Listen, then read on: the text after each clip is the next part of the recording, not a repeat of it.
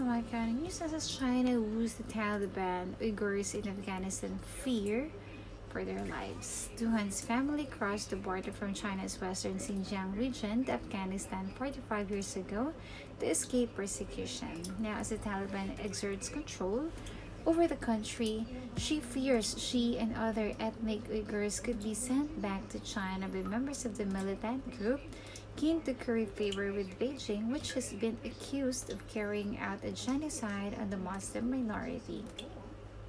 Tuhan, who is using a pseudonym to protect her identity from Taliban, is caught between a homeland where Uyghurs are facing increasing repression and an adopted country where they are considered outsiders. What worries the most is that they could be deported to China.